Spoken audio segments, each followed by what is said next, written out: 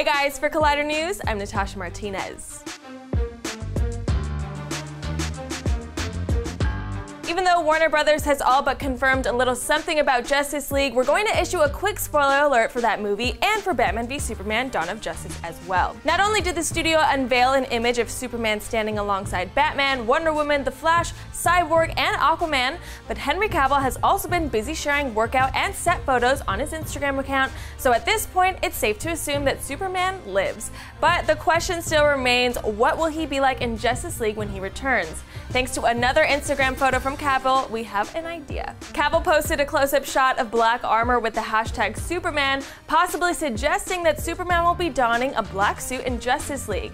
Cavill is wearing the classic red, blue, and yellow suit in the aforementioned photo, so perhaps there's a chance he snapped a photo of that and then drained it of color. But if this is indeed the character's new look, Justice League might incorporate the comic book arc of the death of Superman.